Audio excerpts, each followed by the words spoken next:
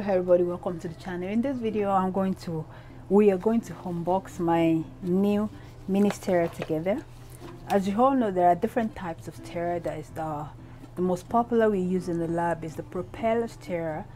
Okay, that is the regular stirrer. I unboxed one a few weeks ago. It's very common in the lab, but sometimes when you have to mix certain ingredient together, you don't always have to use a propeller stirrer.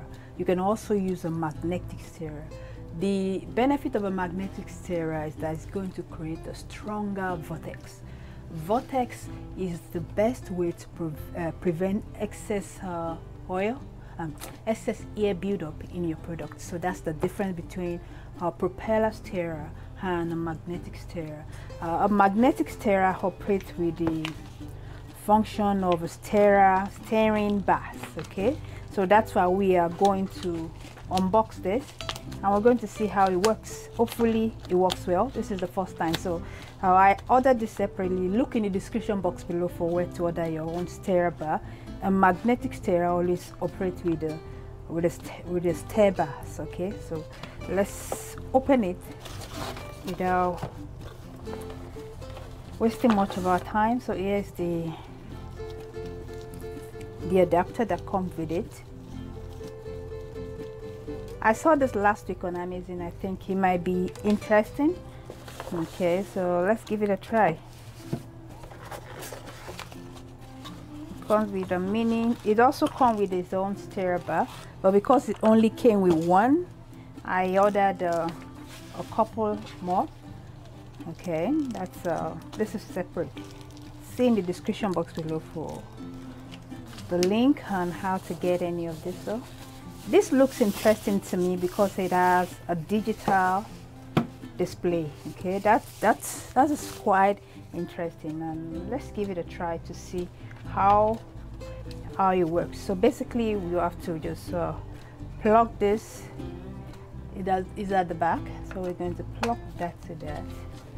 Then we are going to, now the only issue I have with this is that the extension, the adapter is too short. So if you have to operate it like I am now, it's way too short. So I might have to go and get an extension, okay, to extend this to the desk. Okay. So the only issue I have with this is that the adapter is way too short, so you have to get yourself an extension if you want to use it, depending on where you are going to use it. Okay, so let's see how this works. Okay, it has a digital display, and here is the stir bar. Basically how you operate a magnetic stirrer is that you have a stir bar. Okay, you put your stir bar inside.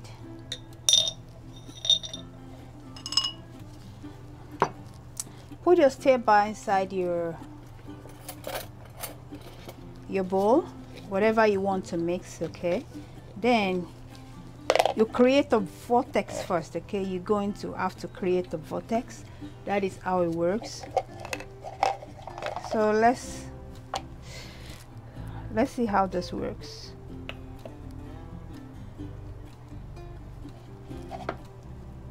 And it's a bit magnetic, just as the name is a magnetic stirrer.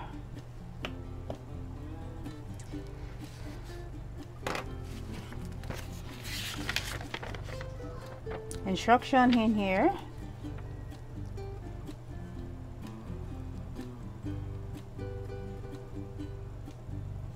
So we're going to increase the speed here. Okay, you turn it on. To turn it on, you're going to push for 2 seconds, and you can see the stir bar starting. Okay, and you can increase the speed of the stir bar using this.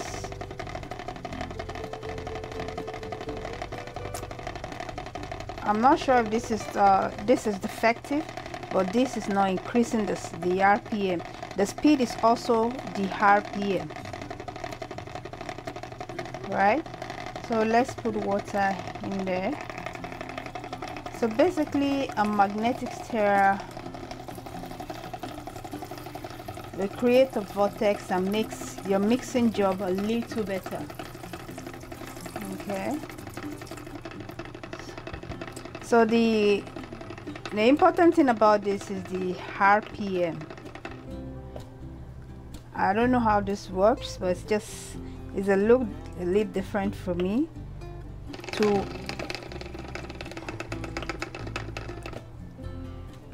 To start it, you hold and press this. At the maximum RPM I'm looking at here is 250. That's wrong. I'm going to operate this off camera and I'll get used to it a little bit more, and I'm going to show you perhaps in another video on how to use this. So basically this is these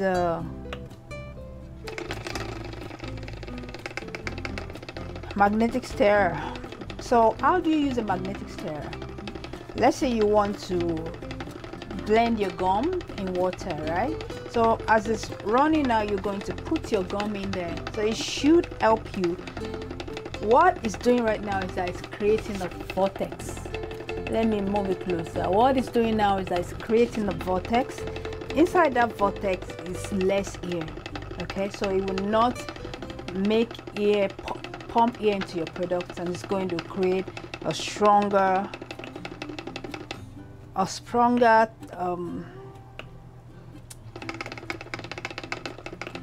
I need to just get used to this thing because doesn't make sense.